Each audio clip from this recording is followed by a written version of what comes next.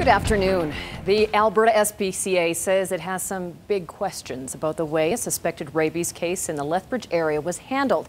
The SPCA says rabies are federally listed as a reportable disease, and even suspected cases have to be reported to the Canadian Food Inspection Agency. The CFIA then conducts a field inspection to collect samples for testing. The SPCA says the CFIA normally responds immediately, and they're wondering why that didn't happen this month when a suspected case was reported on an acreage near Lethbridge. The family that reported the case is now undergoing rounds of rabies shots, and their pets have been destroyed as a precaution. Terry Vogt reports.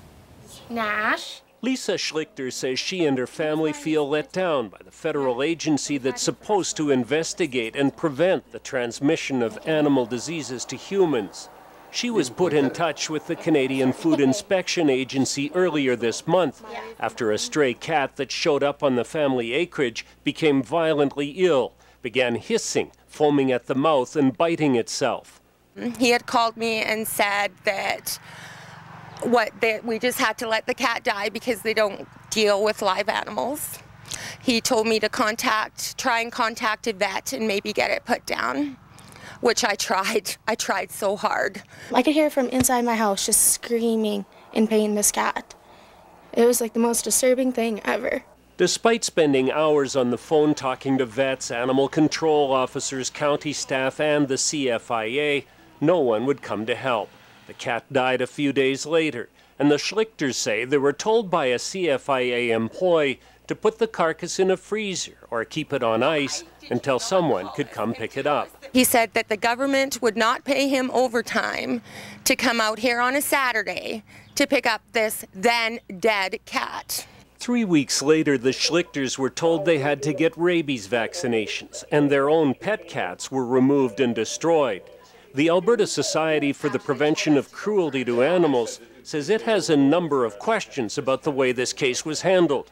The SPCA says rabies is federally listed as a reportable disease, and the CFIA, according to their own published protocol, is the agency that has the authority to respond. They say animal owners, veterinarians, and laboratories are required to immediately report the presence of an animal that is either contaminated or suspected of being contaminated, and it says control measures will be applied immediately. According to the Manual of Procedures, which is posted on the CFIA website, veterinarians from the agency are to conduct field investigations whenever a domestic animal is reported to have symptoms of rabies. The SPCA says, based on the information it has, it appears the family acted responsibly by contacting the proper authorities and following the instructions they were given. Terry Vogt, CTV News, Lethbridge. The SPCA says it has made similar calls to the CFIA in the past, and the government agency has always responded with trained people to deal with cases like suspected cases of rabies.